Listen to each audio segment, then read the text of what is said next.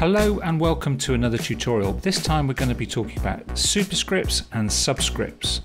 Now, what do we mean by those?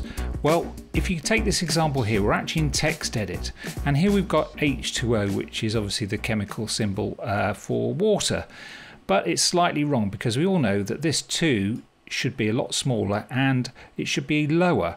So in text edit, what I can do is I can go up and go Format, Font, go down here and we go Baseline, Subscript.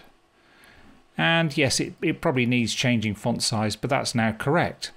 And the same goes for this, pi r squared, which is the formula for the surface area of a circle, I think, if I can go back to my O-level maths.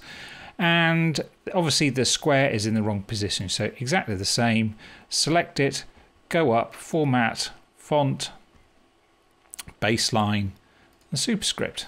And again, you're probably going to want to change the size of that as well. Now that is great in text edit, but when you come to Final Cut Pro 10, you're going to notice a slight problem. So if we go on to Final Cut Pro 10, and I have already a title here, let's blow that up a bit. And we've got a picture of a pie on some water, which I thought was quite clever, but probably nobody else does. Now, we need to do the same here. We need to do a subscript and a superscript.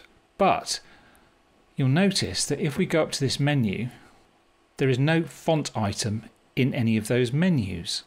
So you've actually got to do it all over here. Now, this is actually one of Idustrial Revolution's plugins. Let me just show you. It is one from our XEffects glass panels.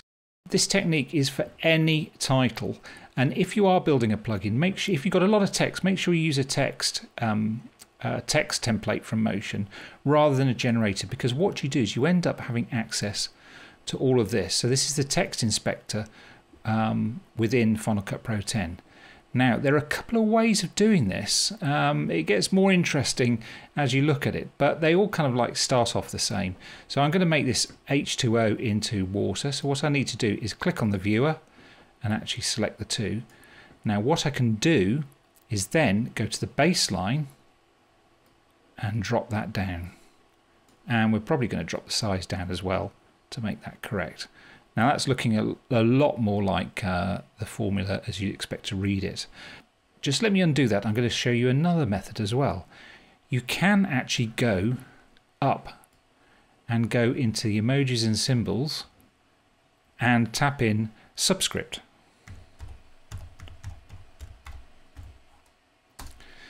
And it'll bring you a load of these, but we want the 2 and it'll drop that down. Maybe a bit small, so you need to bring that up, but that's 2 ways of doing it. But I kind of quite like doing it with the baseline, so let me do this one as well. So that's pi r squared, and I'm going to push the baseline up and then drop the size down to give that a much better look on there. And as you can see, I think I prefer this. I mean, this needs kerning as well, doesn't it? You'd never leave that like that. You'd kern the O up there, and possibly to the H as well. One of these things you'd have to play with. I mean, the size of that. I think the size of that is wrong. Let me go bring that up. I'd still adjust the baseline of that. You see, that's why I quite like having everything adjustable, because what might be correct when it comes to clicking on something sometimes isn't correct when you look at it. Hence, that's why I'm going to move the kerning for that. The dreaded kerning, the curse of all motion graphics designers.